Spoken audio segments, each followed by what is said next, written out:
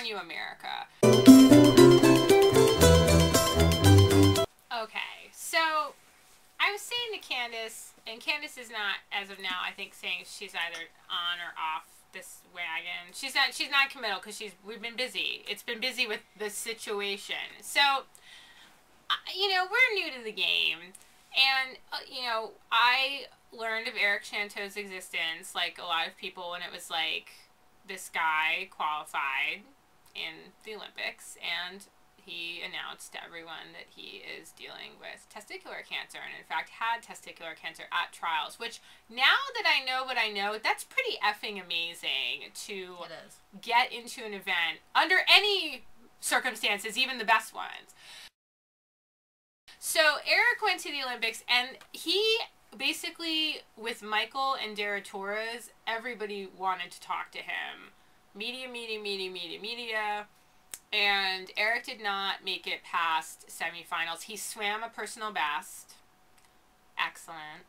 And left Beijing, got taken care of. He's been cancer-free since September. Eric's back in Texas. He's training. Saw some pictures of him at the Missouri Grand Prix, and I was like, oh, hi there. She maybe had a Dreamweaver moment. Well, we'll get the photo.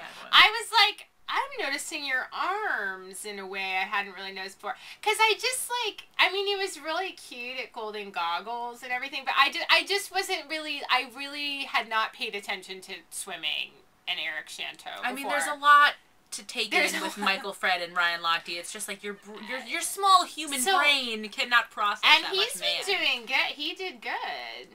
So,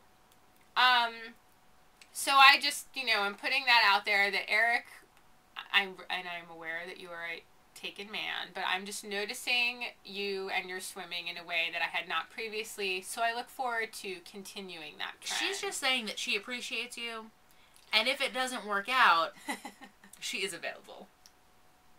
And Ryan, I am always available.